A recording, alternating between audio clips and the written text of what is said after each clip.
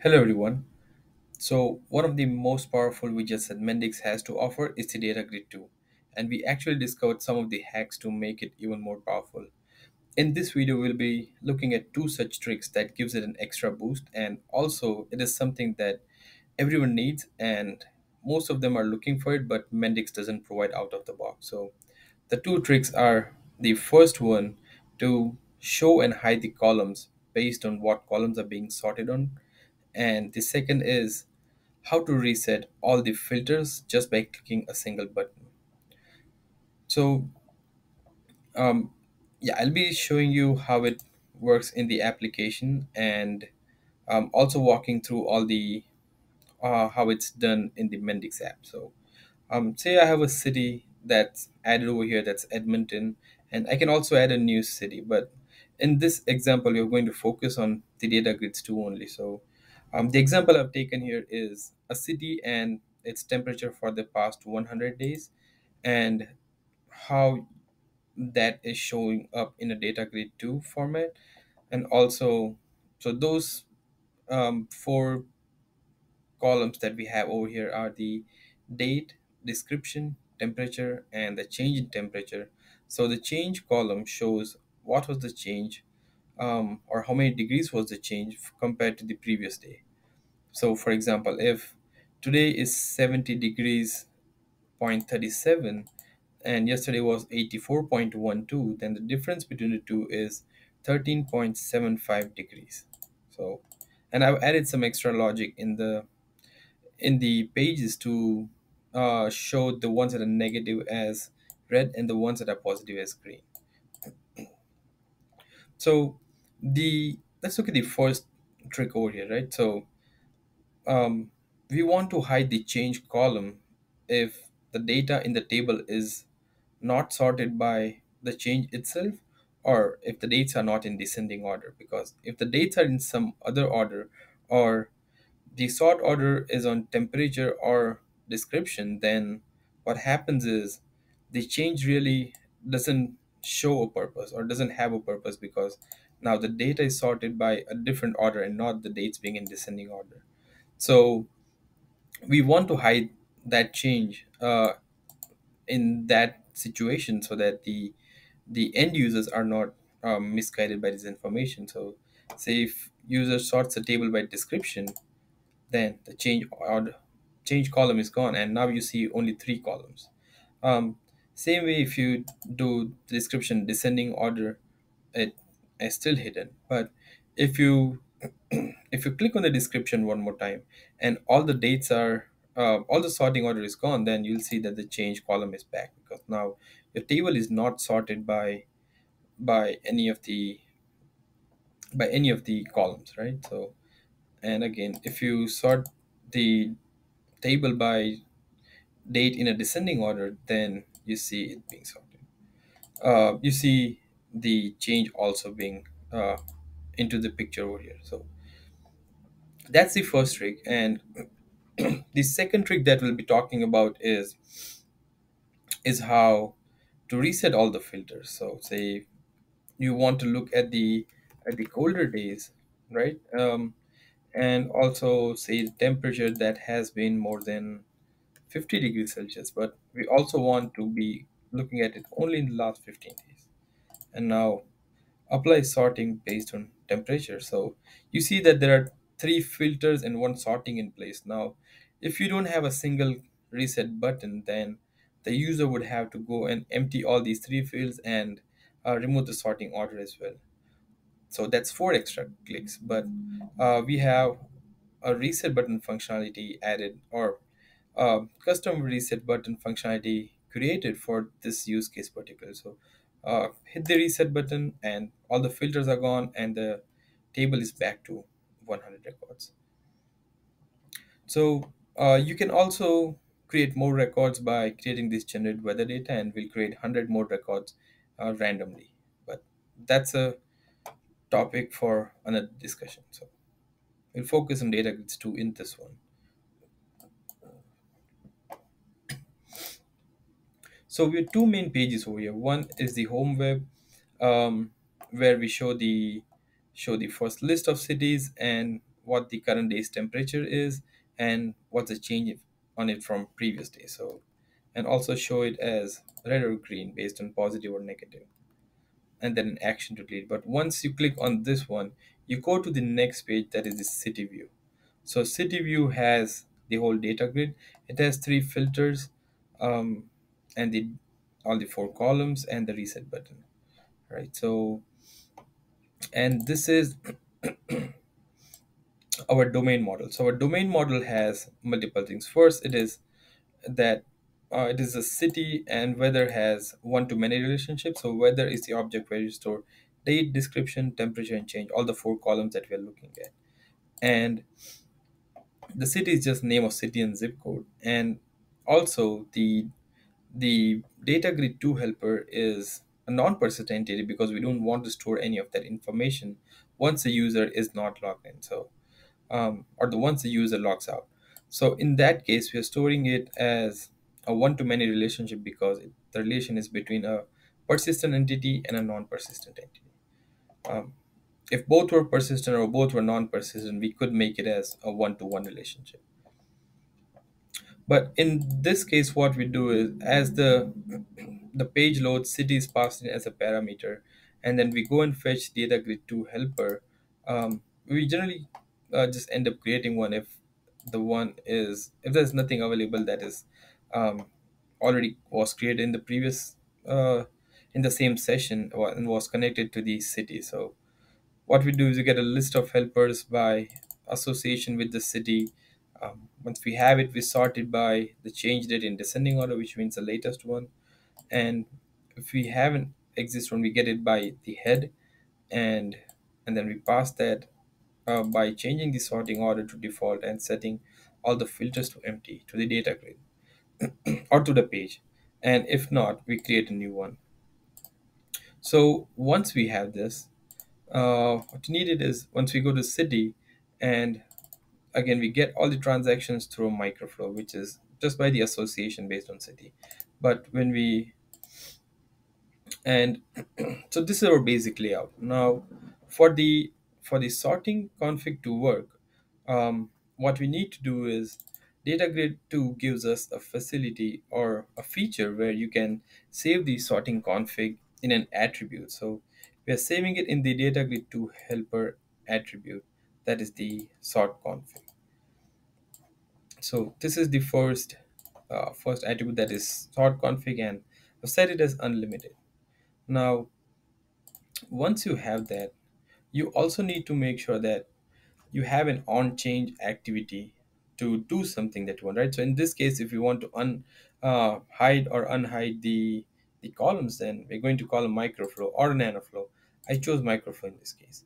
So once you hit show, what happens is anytime a user clicks on the sorting, microflow will be called.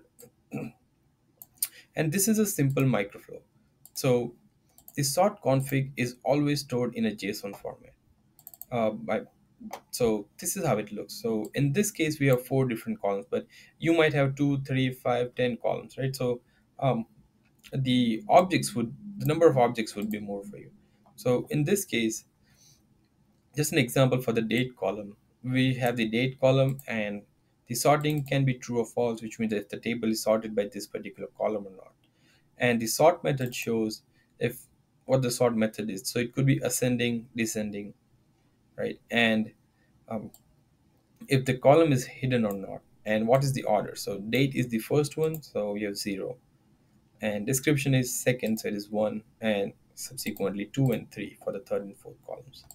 Now as to anytime the on change activity is called for the sorting config, what we do is I have a sort config stored in a string variable and then pass it to an import helper.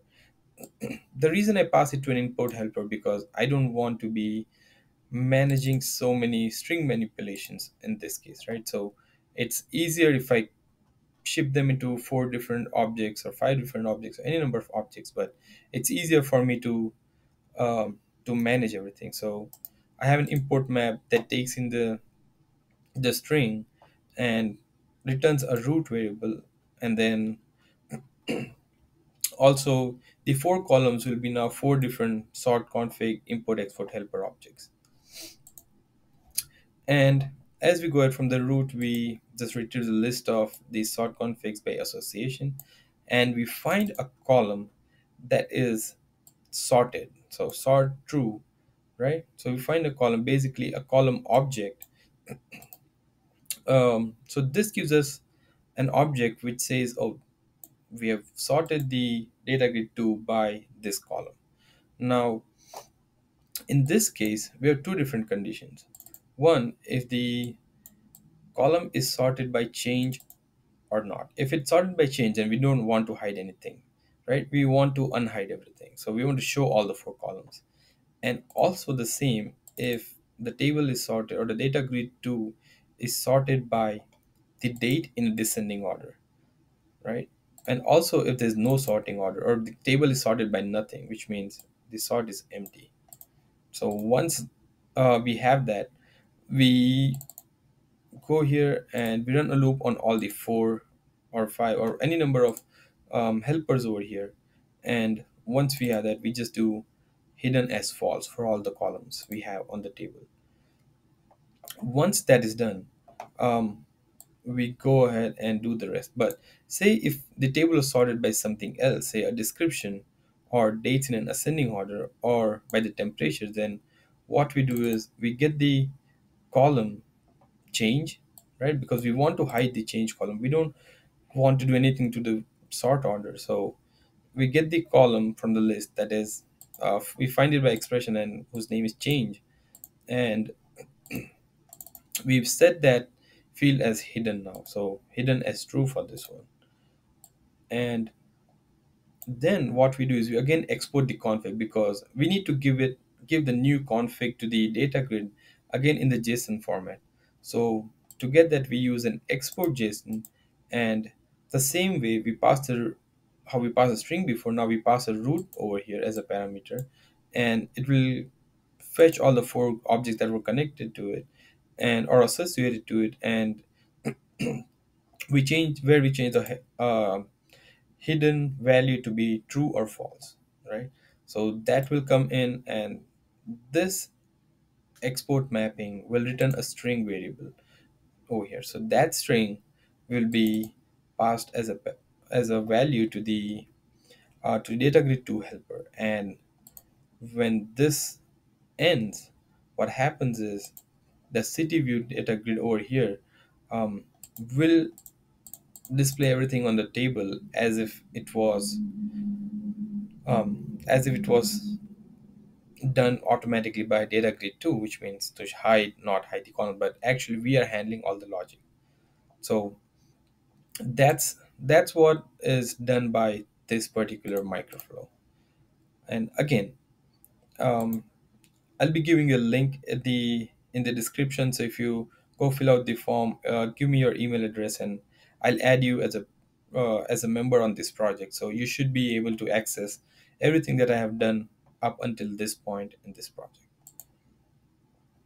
So now let's go to the second trick. The second trick is to reset all the filters on the page.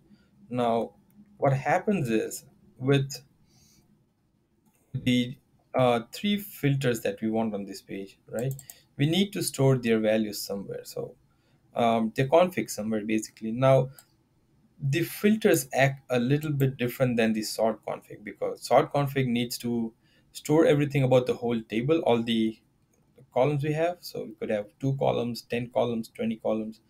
So that's the reason it uses a JSON format. But here you just want to store a start date, end date. So these are two separate attributes in a table. Same thing goes for the temperature, and the same goes for the description as well. So we are storing all of this again in the data grid 2 helper as start date, end date, description, and temperature. We also created a new variable called is reset filters clicked.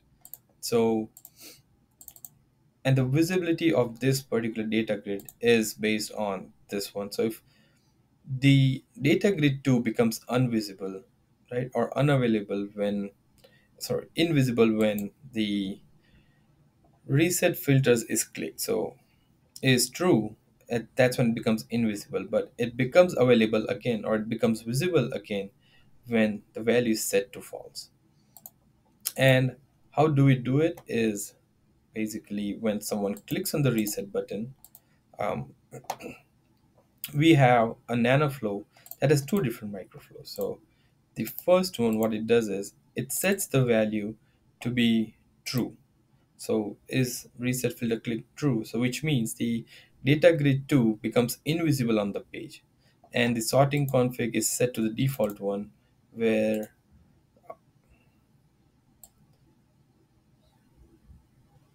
the date is sorted by descending order, which is what we want as default. You could have something else, but this is what I wanted as default. But the description is false, the temperature is false, and change sort is false. So this is the default config that I have set up on my end. Um, Once we have this, what we do is we again, because this is a nano flow, these are executed separately, and they're also, as soon as an activity is executed in a nano flow, the change is visible on the page, right? So this one hides the data grid, and this one, what it does is it reloads the data grid, because now the reset is set to false, so which means the data grid should be visible at this point. But because the data grid had to reload, it had to re-execute this data source microflow and fetch everything by itself. Um, so what essentially does happens over here is every time, say, you do this and hit reset or add something. So every time you hit reset button, the data grid goes invisible on the page, and again quickly becomes visible on the page by reloading all the new data. But it happens so fast that it is not, you do see a flicker, but you do not see a whole loading screen or empty page for a few seconds on the in the UI. So that's one of the trick. Now, just to prove how it, or just to show how it happens, is let's add a breakpoint here and say hit the reset button. So once you hit the reset button, we are here and step over. Now the data grid 2 should be hidden because the is reset button is click is set to true now. So you see that it's hidden on the page. But as soon as we go to the next one, it which makes it visible again, and the data grid 2 is back with everything um, freshly loaded and all filters being empty. So let's continue. So that's the second trick. Now, um, these are two main tricks that are going to help you in succeeding with the data grids. And for future, what I will be also doing is I'll be bringing a new step-by-step tutorial video on how to unleash the full potential of DataGrid 2. So it will not be a short video where I just show two tricks like this, but we'll be making a video where we go step by step by creating an app from scratch and then building all the widgets together. So um, yeah, sign up for the for getting access to this app, and then I'll also send you a notification on that same email when you sign up, or when the new video is released on the new DataGrid 2 tutorial, right? Yeah, so that's it for today, and thank you.